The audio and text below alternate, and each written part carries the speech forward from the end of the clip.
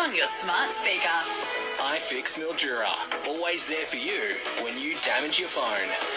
Hit News Briefing. Hello, I'm Alicia McFarland. Brad Banducci's announcement that he's resigning as Woolworths CEO has come as a shock to those in the industry.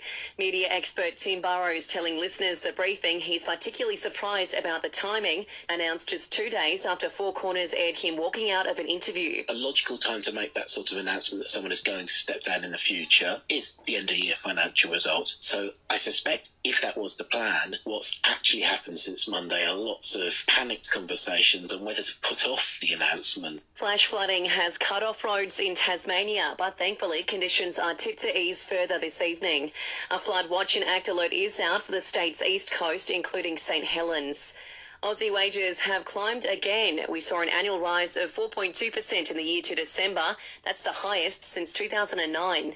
The parole board in South Australia has decided to release Snowtown murder accomplice Mark Hayden on parole.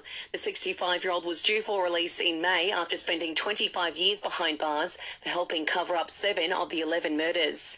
The Prime Minister says he's pleaded the case of Julian Assange to the highest levels of government in the US and UK. The WikiLeaks founder has launched a final effort to avoid extradition to the US. Anthony Albanese has told the ABC it's time for him to come home to Australia. I put the view very clearly that enough is enough. It's time Julian Assange was brought home. I've engaged with his legal team on a regular basis.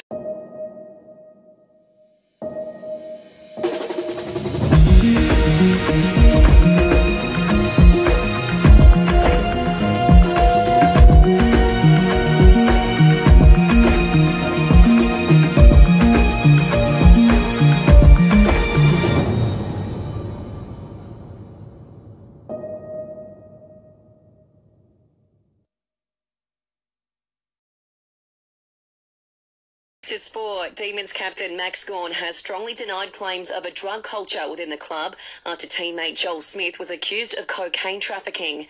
Gawn says he hasn't seen evidence of a club-wide issue. For 16 years I've been getting drug tested. For 10 years I've been getting hair tested.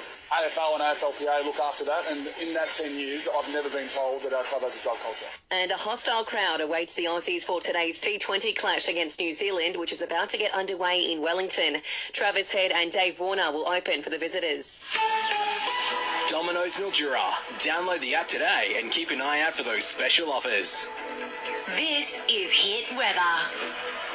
For the rest of Wednesday in Sunraysia, mostly sunny and 37. And tomorrow, mostly sunny with a low of 23 and a high of 41 degrees. And find the spy who betrayed us we keep.